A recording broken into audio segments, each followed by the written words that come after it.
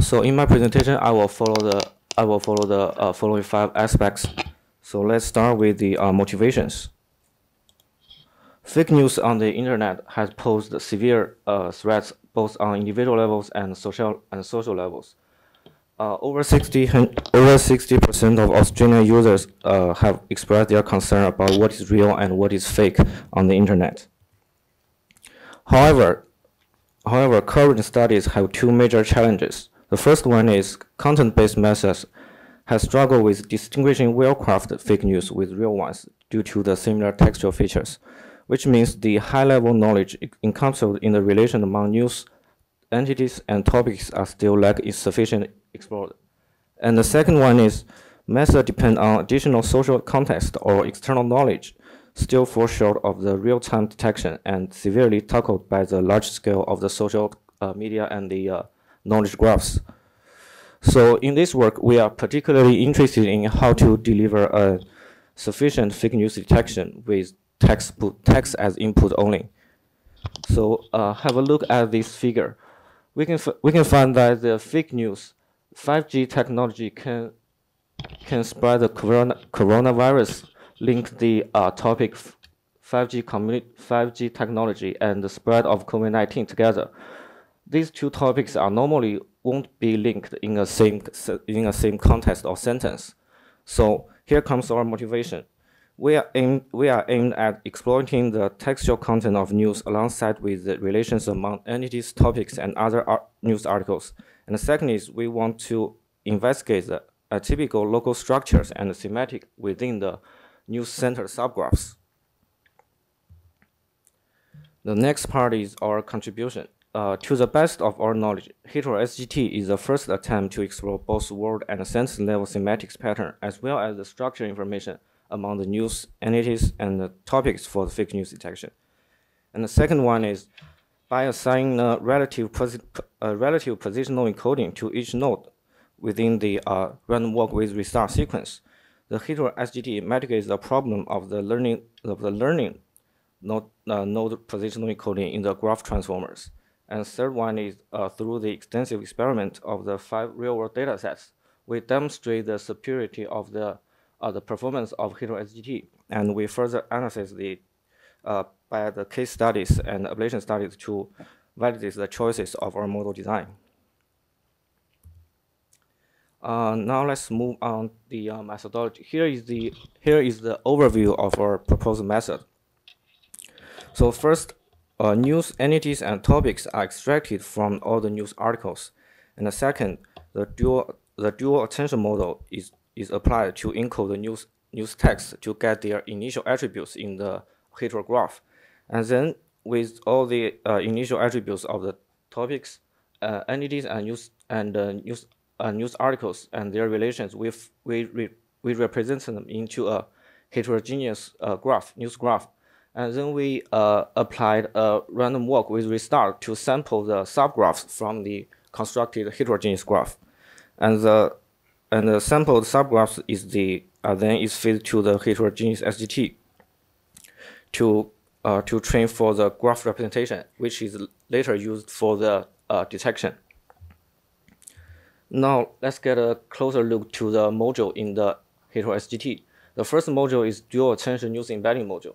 In this module, we first apply word level attention by first apply by GRU to update the embedding matrix of the words, and then use the word level attention to get the sentence level embedding, and then we apply another by GRU to encode the sentence embedding, and then the sentence level attention is applied to get the news level embedding, which will be used as the initial embedding in the heterogeneous graph.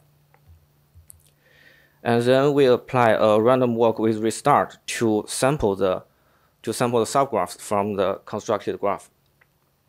So the input is the early mentioned constructed heterogeneous graph, and then we initiate the root of each random walk sequence as the news node, and then uniformly sample the neighboring nodes to join the sequence until it reaches the certain walk length.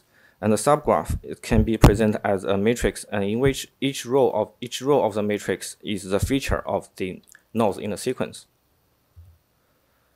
And the last module in our model is the heterogeneous subgraph transformer, which takes the subgraph as the input, and after we add positional encoding to the attributes matrix of the subgraph, and it will be updated by the transformer blocks.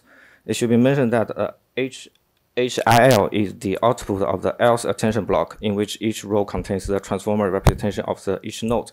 And after the readout function, we can get the news representation, and which will then be classified by the dual level MLP. So let's move on to the experimental results.